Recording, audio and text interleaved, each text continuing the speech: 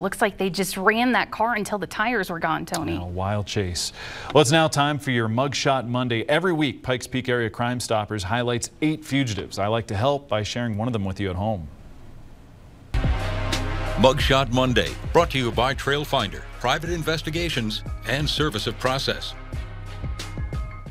Now, many of you may recognize this name, Brandon Bishop. Colorado Springs police asked for help locating him last week, and he's one of this week's featured fugitives. He's wanted for murder, among several other violent charges. He's described as 5'9", about 185 pounds, with blonde hair and blue eyes. Obviously, the face, head, and neck tattoos should help with identifying him. But if you've got any information on his location, please contact Crime Stoppers, the number that you see right there on your screen, 634-STOP.